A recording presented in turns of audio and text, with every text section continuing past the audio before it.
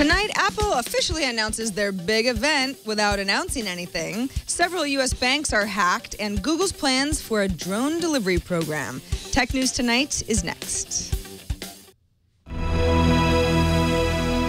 This is Twit.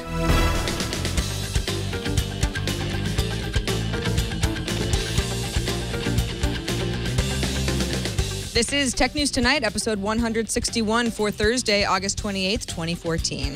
This episode is brought to you by NatureBox. Order great tasting, healthy snacks delivered right to your door. Forget the vending machine and get in shape with healthy, delicious treats like chocolate quinoa granola. To get 50% off your first box, go to naturebox.com/twits. I'm Sarah Lane, and let's get right to the tech feed. In fact, let's start off with a semi-weekly security nightmare that is something that we do a lot more of these days. A number of United States banks, including J.P. Morgan Chase, experienced a series of coordinated attacks by hackers this month, according to 4 people briefed on a continuing investigation speaking to the New York Times. The hackers reportedly stole gigabytes of data, including checking and savings account information, what the security experts described as a sophisticated cyber attack. The FBI is now investigating, and over the last few weeks, multiple security firms have also been brought in to conduct forensic studies of the penetrated computer networks. At this point, J.P. Morgan has not seen any increased fraud levels, says one person familiar with the situation to the Times.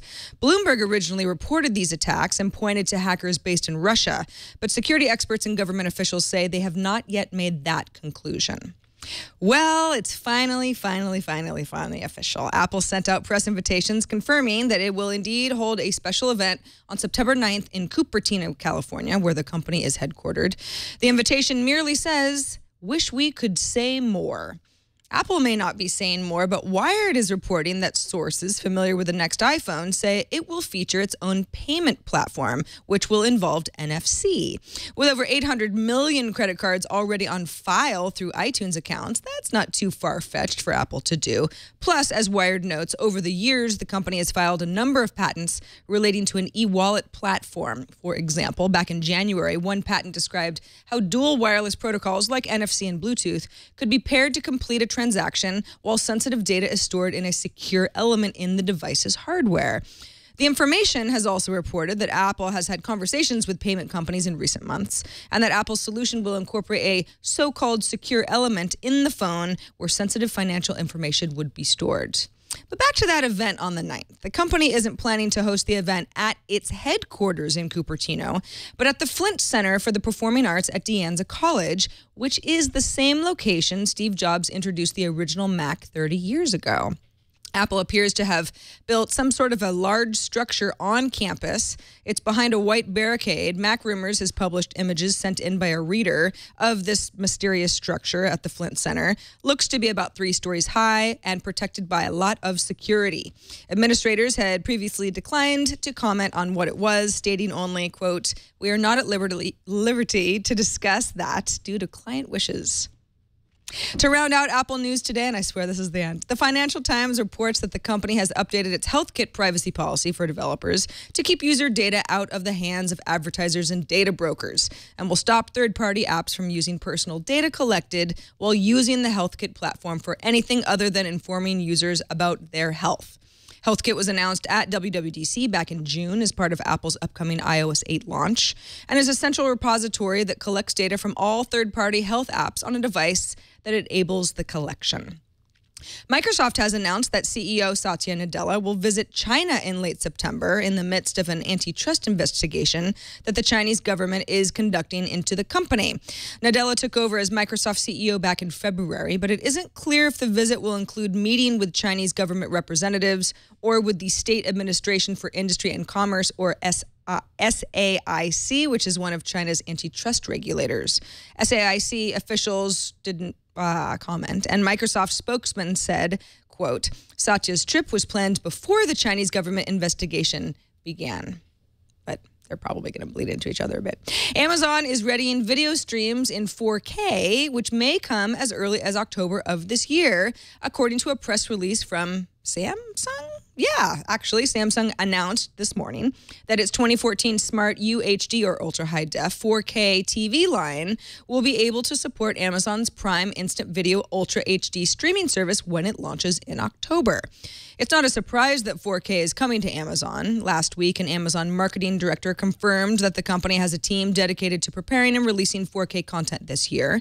And Amazon Studios has already announced it plans to shoot each of its original series in 4K resolution going forward. Leap Motion debuted its desktop gesture control device about a year ago, and today got a big software update as well as a new small plastic clip that integrates the Leap Motion controller with Oculus Rift. Now, Oculus doesn't have native hand tracking, which means that gestures beyond turning your head from side to side in virtual reality means investing in accessories like joysticks or sensors.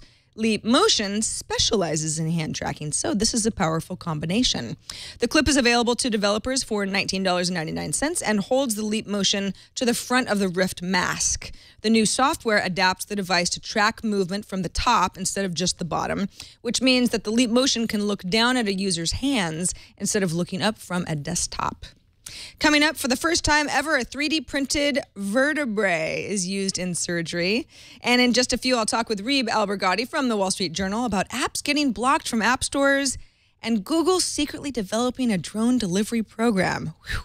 But first, would you like to snack more? I would love to snack more. I have a sugar problem. I need to get rid of my guilt, and I know how to do it. It's NatureBox. NatureBox snacks have 0 trans fats, 0 high fructose corn syrup. That stuff is bad for you, and nothing artificial. NatureBox sends great tasting snacks to your door or your office or your tent, I don't know. With free shipping anywhere in the U.S., here's how it works. You click on the Continue button to choose between 3 subscription options, and then just place your order. Vegan, soy-free, gluten-conscious, nut-free, all those options are there. You can also select by taste, savory, sweet, or spicy. I think everybody knows which one I like the best. NatureBox has over 100 unique snacks to excite and delight every palate. Mexicana mango, anybody? Citrus-kicked almonds? I'm not going to keep going because I'm really hungry. To get 50% off your first box, go to naturebox.com/twit. And we thank NatureBox for their continued support of Tech News Tonight. Joining us now is Reeb Albergotti, tech reporter at the Wall Street Journal. Hello, and welcome back, Reeb. Hi, thanks for having me. You just sitting down there, or what's going on? I was doing other things. I kind of zoned out. You're going to let me make sure the camera's right. No problem. Hey, let's talk about a story that actually just came in before we started recording this episode, that Google is developing a secret drone delivery program. At least what I know so far is that apparently the company's been working for about 2 years on this program. Sounds like it was in Australia, in total secret. How do they pull this off? Well, I mean, it was looked like from the video that it was on some farm in Australia. But I'm not sure how secret it is. I mean, we've heard rumors that Google was doing something like this, and here it is in a giant press release today. And I'll also say that, I watched the 60 Minutes report on Amazon, and it looks like Amazon's drone is able to deliver packages, and Google's delivers some kind of plastic flask. So if you're ordering plastic flasks, this is the drone for you. Okay, so besides, so we are familiar with Amazon testing out drone delivery service. Obviously, the company is keen to make that happen as seamlessly as possible. Does it seem like Google would be directly competing with Amazon, or are we talking about delivery of completely different things? No, I think these two companies, this is just an example of how these two are really competing head to head, in all sorts of areas now. And we've all seen the Google product listing advertisements on, when we do our searches, and you can really order almost directly through Google now. So yeah, I would say these are two competitors, and Google needs to stay on top of it with their own drone delivery system, which is a long way off. I mean, both of these are kind of fiction at this point. I mean, the regulatory hurdles are so high. Who knows how long it'll take to actually implement this? But I think we're going to see more and more examples like this of these two companies competing. Obviously, Amazon is all about delivery of products and goods. It does it very well. Google, though, this is part of Google X Labs, which is, it's a little bit of that, pie in the sky, let's get to space. The stuff that Google X is doing in many cases seems like the future. Do you think that a company like Google has a leg up on Amazon in terms of just having the sheer technology and processing power behind something like this, regulatory issues aside?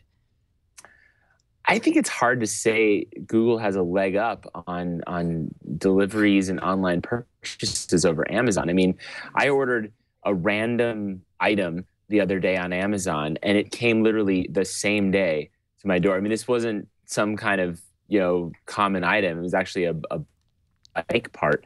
So, I mean, if they're able to deliver same day items like that, I'd say Amazon has a big head start over anyone. Let's switch gears, another Google story, but this is all on the software side. Article you published on the Wall Street Journal today, why some privacy apps get blocked from the Android Play Store. A little background, Google removed a smartphone app called Disconnect on Tuesday from the Play Store and said that it violated a policy prohibiting software that interferes with other apps. Now, the app developer says, no, I'm in compliance. So what happened? Well, what's interesting about this is the Google Play Store is known for being so much more open than the Apple, iTunes App Store.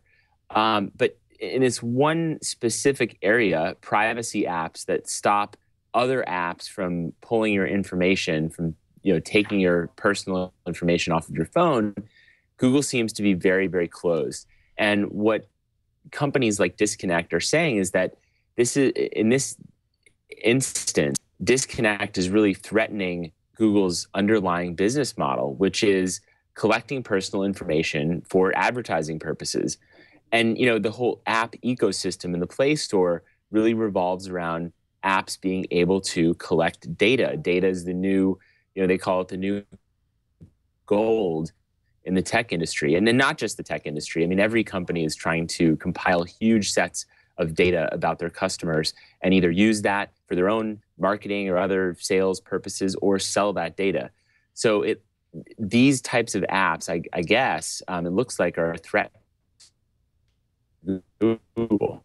All right, Reed. So if Google Play is trying to clamp down on apps that are circumventing Google getting data by talking directly to other apps because it wants to sell ads, that makes sense for Google.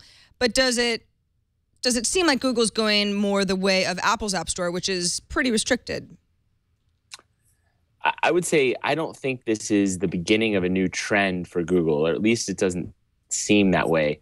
Where the Google Play Store becomes very restrictive, blocking apps that are kind of silly or erroneous that have no point or are really low quality. I think you'll still see the Play Store much more open and pliable than the App Store. But I think in this one area, we're starting to see a trend. I mean, a year ago, they blocked another few apps that had similar qualities that really prevented other apps from pulling your information off of your phone. And I think it's interesting because there's also a lot more attention being paid to the privacy concerns in the Android Play Store. I mean, we saw a huge controversy over the Facebook Messenger app, which people are now required to use if they want to send mobile messages over Facebook. In that case, there were all these lists of permissions that the app requested of users, and users have to agree to allow these permissions up front, and all of them. They can't pick and choose which ones they want to allow and not allow. So here, where they're blocking apps that really give you control over your data, and at the same time, people are paying more attention to the data they're giving up, I think we could see the issue come to a head. Reed Albergotti is a tech reporter at the Wall Street Journal. Thanks so much for joining us, Reed. We talked drones and apps. We were kind of all over the place today. Let folks know where they can keep up with your work. Thanks so much for having me. You could reach me on WSJ.com and also WSJD, our tech-specific website. And you can get me personally on Twitter at Reed Albergotti. Thanks so much, Reed, and come back again soon. I will. Thanks for having me. All right, finally, for the first time in history, this is a big one, guys. Medical researchers have used 3D printing technology to replace a bone in the spine of a 12-year-old boy. This is in China. Dr. Liu Zongjun, director of the orthopedics department at Peking University, says, quote, "This is the first use of a 3D printed vertebrae as an implant for orthopedic spine surgery in the world. After a sports-related injury, doctors found Ewing sarcoma, which is a rare bone cancer with a malignant tumor growing in the boy's second vertebra, which needed to be removed and then replaced. Now, that can be done, but usually it's a months-long process of recovery in hospitals and medical bills. The Chinese team printed the implant using titanium powder, which is a material most orthopedic implants are made from because it's biocompatible and it's light and it's strong. Now, Forbes notes that the orthopedic implant industry is projected to grow 7.7% per year in the U.S. alone to $52 billion by 2015. That's according to a Freedonia report. We are living in the future. But don't break your neck. That would be just not good. That's it for this edition of Tech News Tonight. Subscribe to the show at twit.tv/TN2. You can always write us with feedback or questions or comments at TN2@twit.tv. And don't miss Tech News Today. That's tomorrow and every weekday at 10 a.m. Pacific, 1 p.m. Eastern. We'll see you tomorrow. I'm Sarah Lane. Thanks for watching. Bandwidth for Tech News Tonight is brought to you by CashFly.com.